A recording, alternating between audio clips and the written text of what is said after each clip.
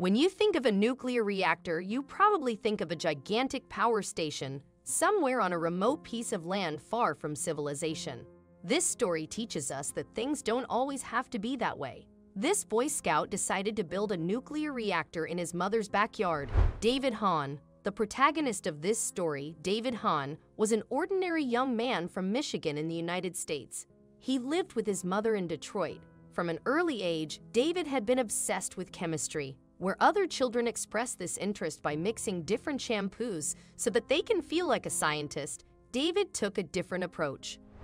At the age of 14, David already managed to manufacture nitroglycerin. Nitro what?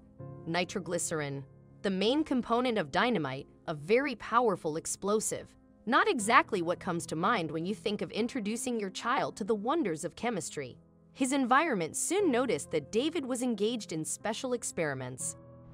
David was an enthusiastic member of the Boy Scouts, the American Scouting organization. Within the Boy Scouts, a child can achieve personal development in all kinds of different areas. While some Boy Scouts specialize in tying knots, building huts, or navigating without a compass, David was mainly interested in other things. What did his mother think about this? David's mother had a beautiful backyard behind her house with a garden shed at the end. She didn't use this garden shed much because she mainly chose plants that required little maintenance. David's antics gave her an idea. She didn't know at the time whether this would turn out to be a good or a bad idea. David was allowed to turn the shed into a laboratory. One advantage: if he were to work with explosive materials again, she wouldn't be at risk. What she didn't know was that from this shed, David would be risking the lives of tens of thousands of local residents, and all in the name of science. David's experiments got completely out of hand. From this laboratory shed, David conducted several life-threatening chemical experiments. Where most scientists have a strict security protocol, David was just messing around. American Boy Scouts earned badges immersing themselves in various topics. From this shed, David would do anything to have a chance at a very special Boy Scout badge. He was determined to become the first Boy Scout to pin this badge to his chest. There was just one obvious reason that no one had yet dared to take on this challenge. To achieve this badge, you had to deal with extremely complex and dangerous matter. What did this mean? The badge David was determined to get was the Atomic Energy Badge. The requirements for this badge are as follows. The Boy Scout must be able to explain some terms related to nuclear energy, build some 3D models of atoms, and draw a picture of how nuclear fission takes place. In addition, he must be able to explain how different scientists had contributed to the field, write an argument about how and why people should be careful with nuclear energy, and build 3 other instruments that have to do with nuclear energy.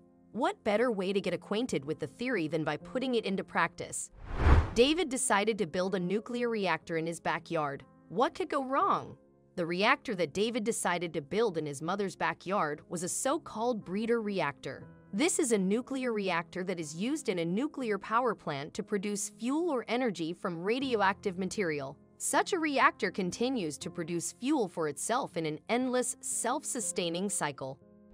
These types of reactors are often criticized in the scientific world because they are more prone to accidents than normal nuclear power plants. The chemical element plutonium is also produced in a breeder reactor, which can be used directly for the production of nuclear weapons.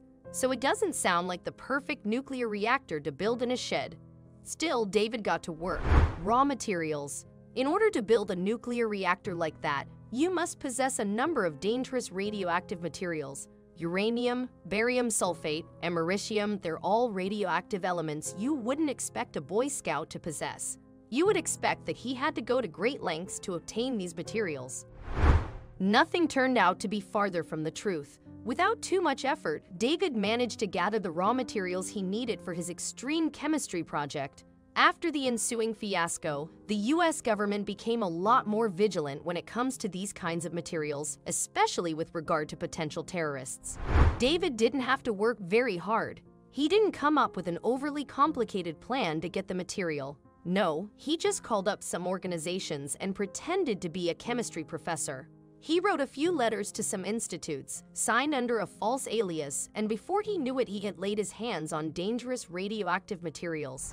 He contacted the Nuclear Regulatory Commission, NRC, the American Nuclear Society, ANS, the Edison Electric Institute, and the Atomic Industrial Forum. None of these parties questioned his identity. They were all happy to help with his life-threatening chemistry experiment. This was not the only way he got the dangerous materials. David had also discovered that small amounts of radioactive material could be found in everyday objects.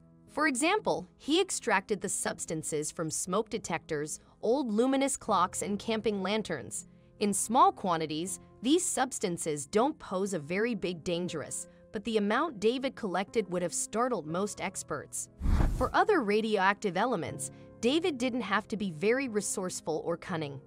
For example, he just placed an order for the extremely dangerous radioactive substance uranium in Czechoslovakia and asked the local hospital for some barium sulfate. It didn't take long before he had both substances in his laboratory. Now that he had all the materials, he could get to work, but whether this would turn out to be a good decision. As described earlier, breeder reactors are often criticized. That's why not many have been built.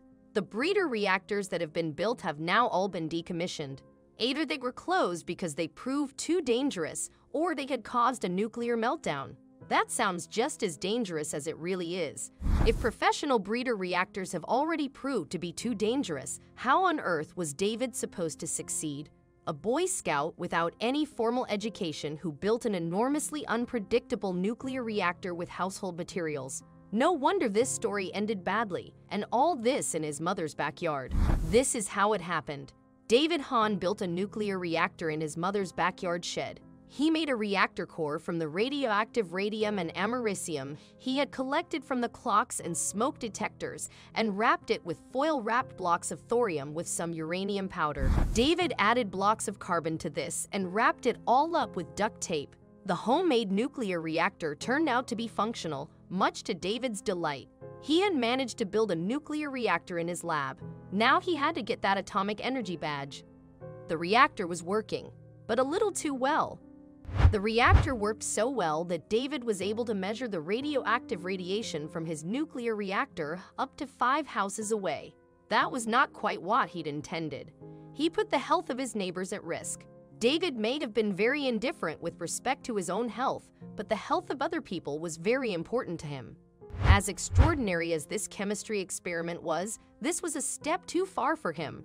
He decided to dismantle the reactor. He managed to do this as well without anything going wrong, which in itself was quite an achievement too. But now he had to find somewhere to get rid of the radioactive material. There is no bin for radioactive waste at the landfill, so he had to get creative. David faced a difficult choice. He couldn't turn in the material anywhere without casting suspicion on himself. What Boy Scout walks around with a huge amount of radioactive material? They would probably think he had terrorist plans. No, he had to get rid of it in secret. Burying the material was not an option either. This would poison the soil to such an extent that the area around his house would become uninhabitable. He was very fond of his neighborhood, so this wasn't a good choice either. There was nothing he could do but to move the material to a place where he would not be bothered by it. That evening, David's neighbors called the police. Not because they had suddenly grown an extra finger or leg because of the radiation, but because they thought their neighbor was behaving very suspiciously. He was busy with a car, and in the dark, it was difficult to see exactly what was going on.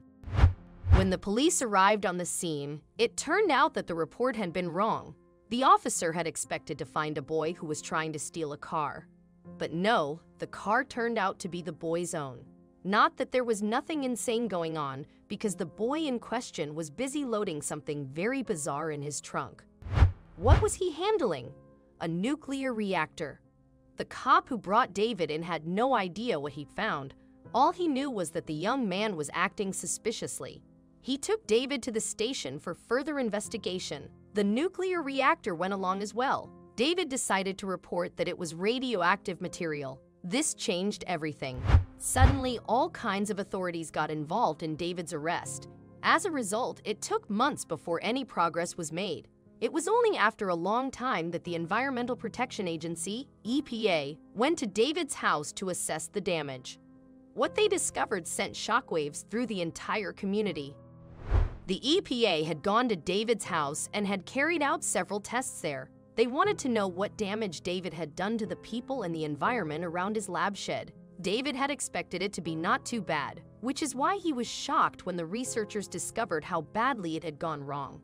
According to the EPA, David's homemade nuclear reactor had exposed some 40,000 people in his area to extremely dangerous amounts of radiation, and all this from the shed in his mother's backyard. This would have huge effects on the health and lives of those who lived around him.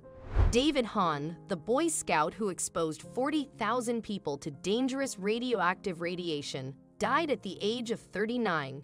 You would expect this to be the result of his chemistry experiment, but no. The amateur chemist died as a result of drug and alcohol abuse.